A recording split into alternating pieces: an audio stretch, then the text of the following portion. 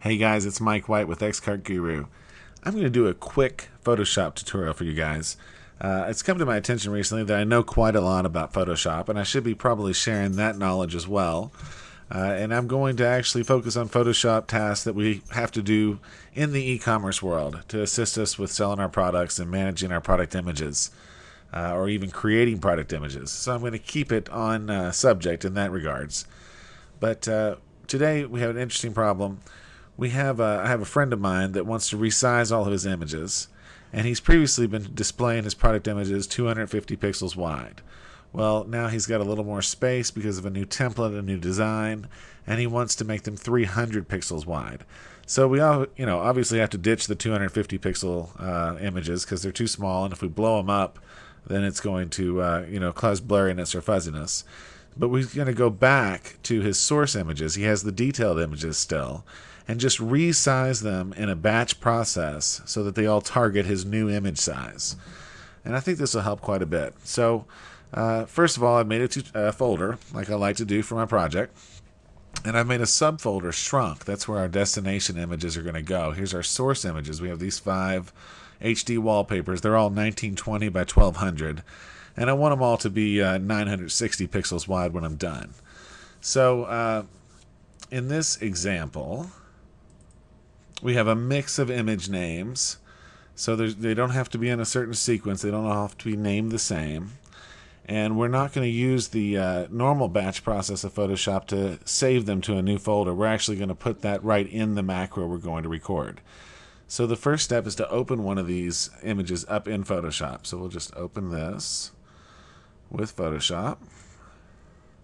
Okay, and I already have the Actions tab up. If you don't see it, you want to go to Window and then Actions. And I've actually resized it. It comes out real small. Drag it out so you can see what you're looking at. So I'm assuming you're not familiar with this Actions tab.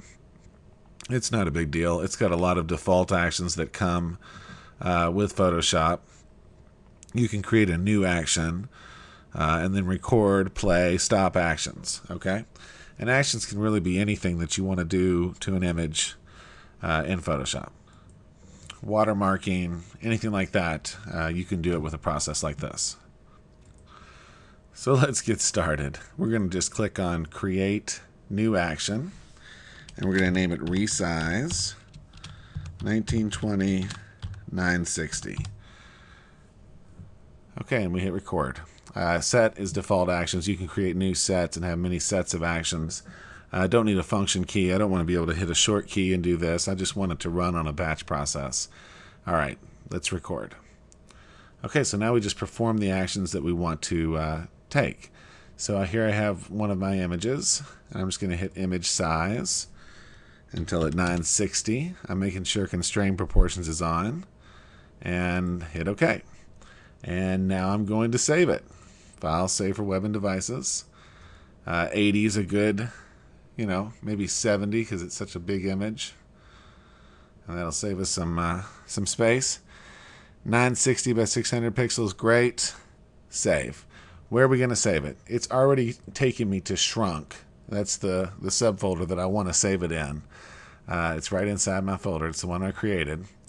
And I'm going to hit Save. Now we just need to stop recording the macro. All right. So we have now recreated this resize 1920 by 960, and you can see it has two sub actions that are performed. It has image size, and then it has the export. Okay, and it's recording the path and everything where it's going to export the quality. It's all been recorded. Okay, so now we want to run our batch. First, I'm going to go clean out the shrunk folder. I don't want anything in there, and I just saved something in there to get the pump prime, so to speak. So now I just have an empty shrunk folder, and I don't need to see this anymore.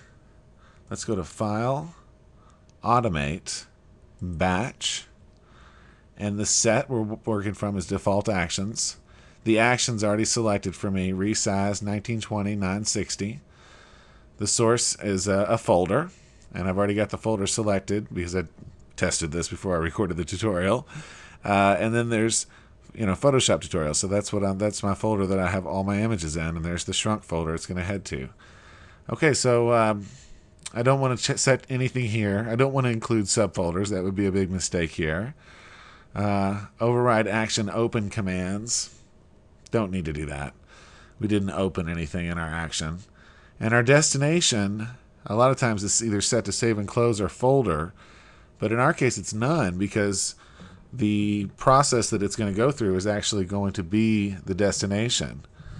Errors, stop for errors. Okay, let's just hit OK.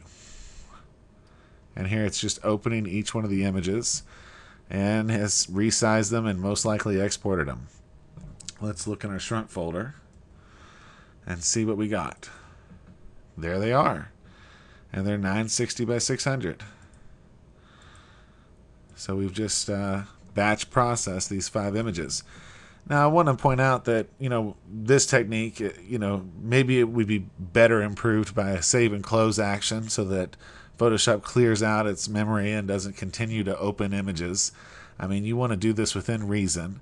I would do it on 100 images at first, and then maybe 500 images, but scale it up. Don't just try to shove 10,000 images through that sucker all at once. And remember how much time you're saving by processing like this. I mean, you don't have to do each one, so you can divide them up into chunks of 100 and have it be a reasonable task now that you can accomplish in 30 minutes rather than what it ever was going to be before, which is probably like 6 hours. Okay, well, I hope that's been helpful. It's my first Photoshop tutorial. Hooray! And I hope that you guys learned a lot, and you'll stick around and see me again sometime soon. Mike White signing off, wishing you good luck with all your e-commerce efforts. Talk to you later.